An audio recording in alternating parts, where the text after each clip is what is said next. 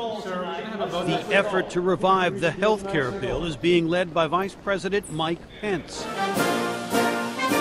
It's a key test for President Trump, who abandoned his first effort on health care when conservative lawmakers refused to support the bill. They're friends of mine. I'm disappointed because we could have had it, so I'm disappointed. Trump later blasted congressional conservatives via Twitter and vowed to fight them in next year's midterm elections. Trump has also raised the possibility of turning to Democrats if some Republicans continue to oppose him.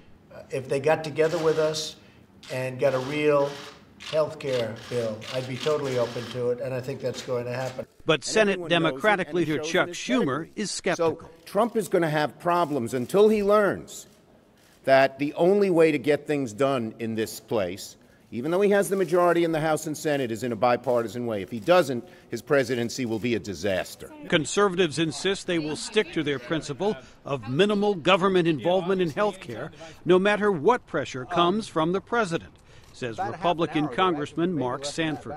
Do we need to lower the bar in what we believe as conservatives simply because a Republican is now in the White House? Trump's focus on catering to his political base and working around Democrats could limit his success, says analyst William Galston. Mr. Trump's problem was that he started off with a divided electorate and relatively low approval ratings, and they have bumped up and down, but appear to be on a downward path now, and this will make his job of governing more difficult. Conservatives could also limit Trump's ability to work with Democrats, says Republican strategist John Feary.